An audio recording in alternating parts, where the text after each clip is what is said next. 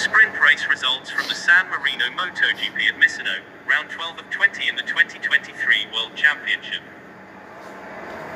Jorge Martin won Saturday's sprint race at the San Marino and Rimini Riviera MotoGP to close the gap on championship leader Francesco Bagnaia.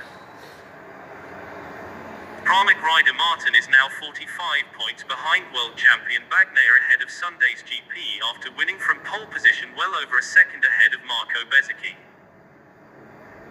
Martin was on pole after smashing the lap record clocked by VR46 rider Bezzecchi on Friday by nearly half a second in qualifying on Saturday morning.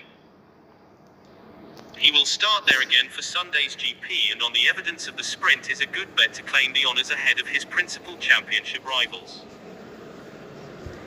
The 25-year-old never looked troubled by the Italian pair chasing him, both of whom were suffering from injuries sustained in crashes at last weekend's Catalunya MotoGP.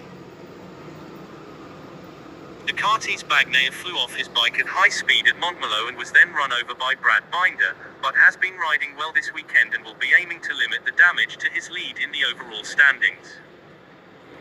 He managed to hold off Dani Pedrosa despite riding in pain and delighted the supporters in the stands when he crossed the line.